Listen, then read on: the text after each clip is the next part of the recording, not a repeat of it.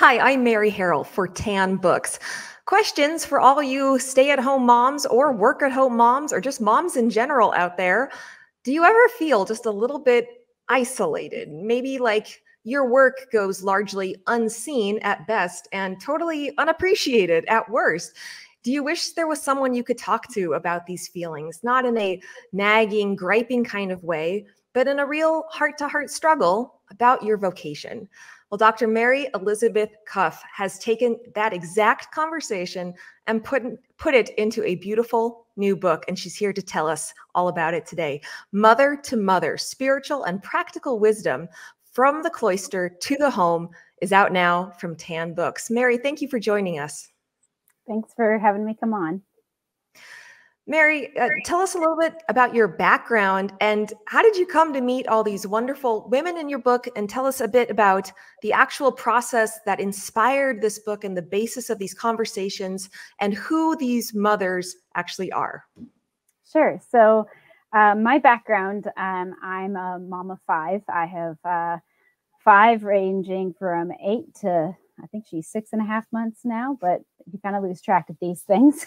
My background before that is I used to teach at the university level before kid number 2 showed up, and my husband and I looked at each other and said, I think maybe I need to stay home. I think that works better for our family. And I haven't had any regrets with that decision.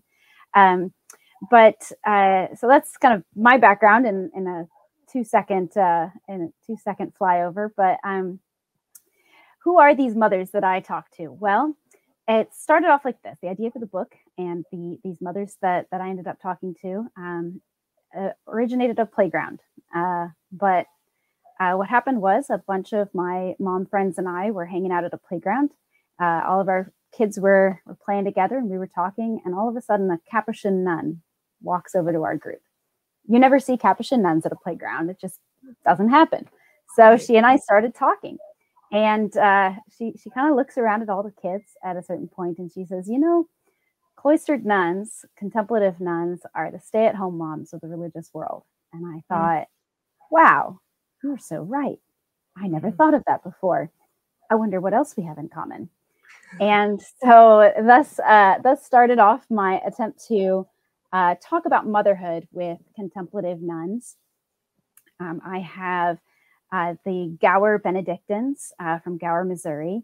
I have Cistercians from up in Wisconsin. I have Poor Clares in Roswell, New Mexico, Capuchins from here in Pennsylvania, and Byzantine Carmelites also from here in Pennsylvania that I met through the course of working through this book. And that's how I met them, was seeking the answer to the question, what else do contemplative nuns and moms have in common? The idea that stay-at-home mothers and cloistered nuns have a life that greatly corresponds was such a revelation to me. And the book was totally not what I thought it was going to be. I thought it would truly be some sort of theological treatise that would be beyond my daily reading level, you know, in the 8 minutes you have between like bath time and frantic bedtime. Right. It was totally accessible. It was beautifully written, and I dog-eared and underlined my copy into oblivion. I'm embarrassed to loan it out to people because of all my notes. But what other feedback have you gotten from moms who you've shared like the idea of the book or who have it in their hands? Have you heard them say that same thing of, that's mind-blowing that we have so much in common? Yes, every mom I've mentioned the book to gets excited and says, wow, I can either see the parallels, or other moms say, I can't wait to find out what those parallels are because I can't see them. Which, you know, makes sense, right? Because you think, okay, contemplative nuns, it's very quiet, very orderly, and that's not my life at all. I don't know when the last time it was quiet around here was, right? Like, what do I have in common with a contemplative nun, right? So, but everyone's been very excited about the idea. The few that have read it so far have given me some great feedback. Actually, I was just on the phone yesterday with a friend of mine who's not a mother yet. She's engaged to be married. She'll be married in October. And she said that the reflections on vocation and what it means to commit yourself to a vocation as a woman, right, has really been helping her in her engaged life as she gets ready for marriage. These questions, even tensions and vocations start early, right? And it doesn't mean your vocation isn't your vocation. It means that we work out our vocations throughout our whole lives. And she's been noticing certain tensions that she said that this discussion in the book helped her kind of begin to sort through and to make sense of. And she's not a mom yet, right? She's not even married yet. And that was really good to hear that people are finding that it is helping them in their vocations already. That's what I hoped for. Absolutely. I was blown away just by some of the details about religious life and these various religious orders. I didn't know. I think was it the Benedictines, the Gower Benedictines, who take a vow of it's not stability. What is it? The vow where they say they are not going to try and move somewhere else, right? They're going to stay with that order. What was that called? Right. I believe it is the vow to the Benedictine way of life. I think that's every Benedictine order has it, or Benedictine monastery has kind of like a slightly different way of phrasing it. At least I'm no expert on on that, but it seems like it's a vow to the Benedictine life, and that means because there's many different types of cloister for nuns, right? You get the Carmelites and the Poor Clares. They have strict enclosure where they don't come out. You see them through the grate, right? That's the strictest form. The Benedictines have, I think it's called constitutional cloister, where basically the idea is you stay home unless there is a good reason to be out.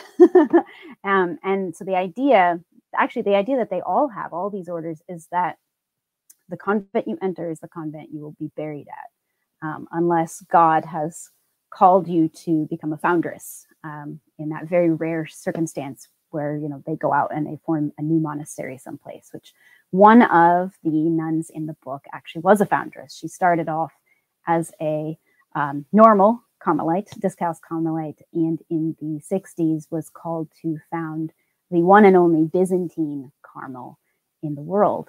And so parts of her story as a foundress are kind of laced throughout her answers in the questions of my book. I thought the book did an amazing job of humanizing those women that we think of as being so far removed from our life, and even saints that you think these women could easily be canonized saints someday, some century in the future, that they are women who had to discern to be exactly where they were, to give up what they wanted to follow the Lord. All of it, I thought it was such a beautiful read, Mary, what you've done here.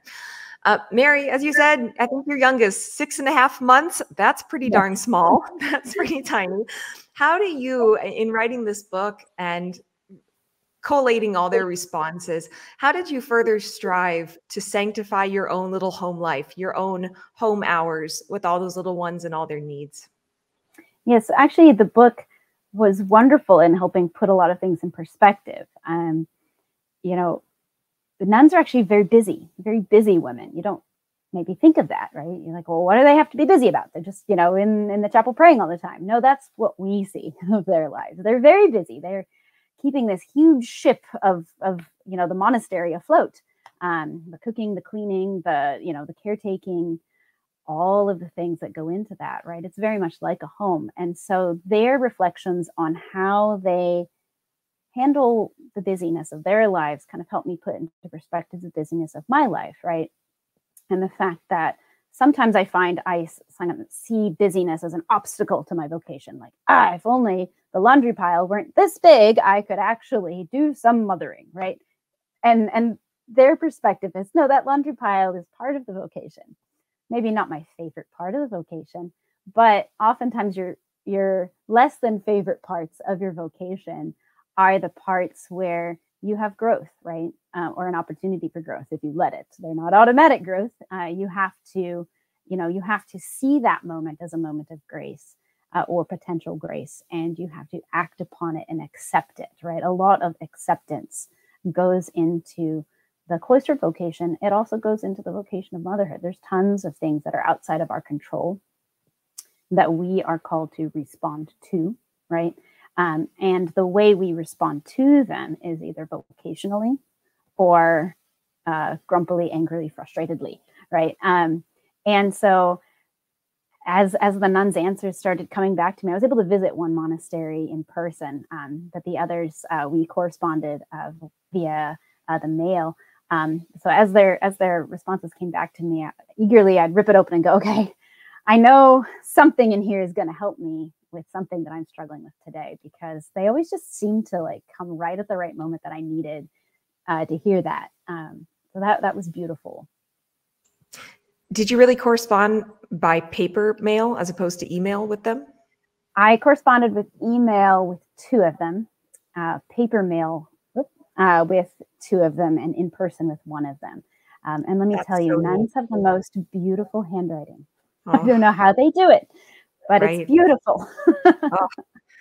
We corresponded with one of the Dominican sisters from Ann Arbor that was at our parish school for a while, and the same, her penmanship, beautiful. I keep them. I think they're going to be, like relics, first class, second class someday, I hope.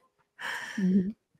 Mary, what were some of your favorite responses? I think you might have shared 1 or 2 already, or favorite discussions or topics with the religious mothers. I would say one of my favorite responses you recorded in the book was one of the sisters relaying, I think, a story about someone else saying that mothers have to wake up and say, I want to live in a happy home today, or I want to build a happy home today. And that has stuck with me so much. But what was one that stayed with you? Well, I have a baby that is, stalwartly refusing to sleep through the night. And every time I think she's about ready to, she decides to take it back a notch and wake up even more. And one of the nuns gave me the advice to use babies waking up at night as a form of contemplation. Right? You're up at night. It's kind of like a nun being up doing the various hours of prayer at night. Mine are less scheduled than theirs are. But she said, just contemplate the face of Christ in the face of your baby. And that has turned kind of like oh, really, not again? You're awake again, into a moment that I can actually use for more than just, taking care of a baby, which is already a good thing on its own, right?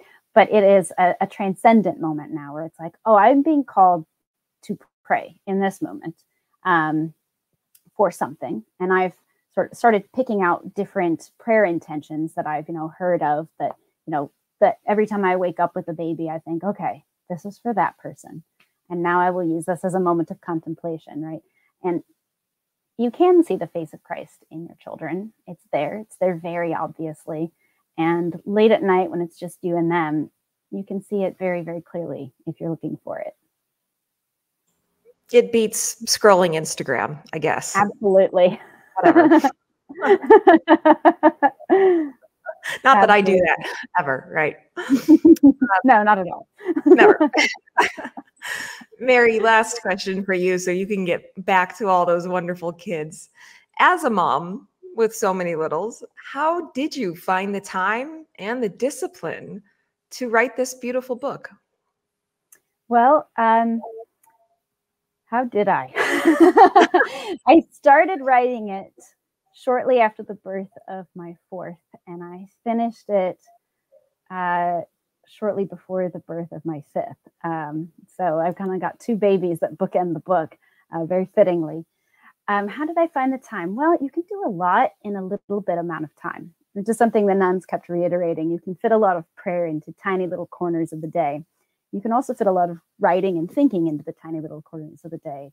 We are very busy, but when we think about the places where we are busy and the places where we're kind of wasting time, it's amazing how much time I find, speaking just for myself, I'm like, oh, I could have done something in that moment. And instead I didn't, right? And so trying to be more conscious of my time helped with that. I did a lot of writing when the kids went to bed. Sometimes my husband and I will sit up have a glass of wine. He works on his project. I work on my project. We sit next to each other. It beats watching TV shows. And we talk about what our projects are, so that's, part of how I did that. Part of it too, I like to show my kids that it's good to have a life of the mind. And so it's okay to work a little bit on projects in front of them, right? We homeschool, so I am making them work on school projects in front of me. And I think it's a good thing to model working on projects in front of them so they can kind of see, why do I have to work on learning how to read again, mommy? Oh, because when you're an adult, you can do things like this, which, they might say, okay, but I don't want to do that, right? But over time, I want them to think of mommy as someone who thinks about things and tries to cultivate a life of the mind. And it's something I insist upon them as well, that they cultivate this because it's good for us. God gave us minds. He wanted us to use them for reflection. He wanted us to use our talents. And so I want them to see me using mine. And I want to see them using theirs. So every once in a while, by the sandbox, I'll pull out my notebook and be like, all right, I'm going to write for a bit, kids. And if you have a question, ask. If not, go play. If it's not blood or vomit, you'll be fine. I promise. Exactly.